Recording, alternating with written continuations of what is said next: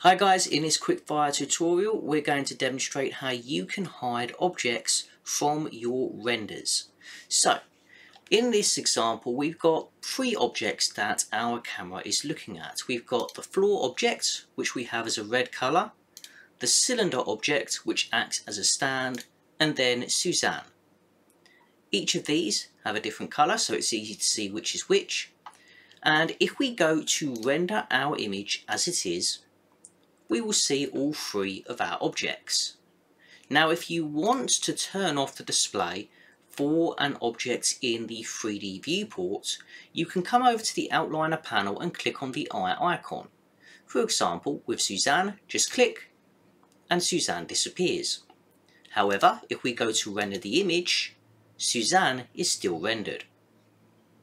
So to hide Suzanne from the render rather than the 3D viewport, we need to click on the button to the side of the eye icon. It looks like a camera. So left click to disable Suzanne from rendered images. It's still visible in the 3D viewport, but now if we go to render our image, you will see that Suzanne is no longer a part of that render. Thanks for watching guys. If you're interested in learning more about Blender, then check out the link in the description below.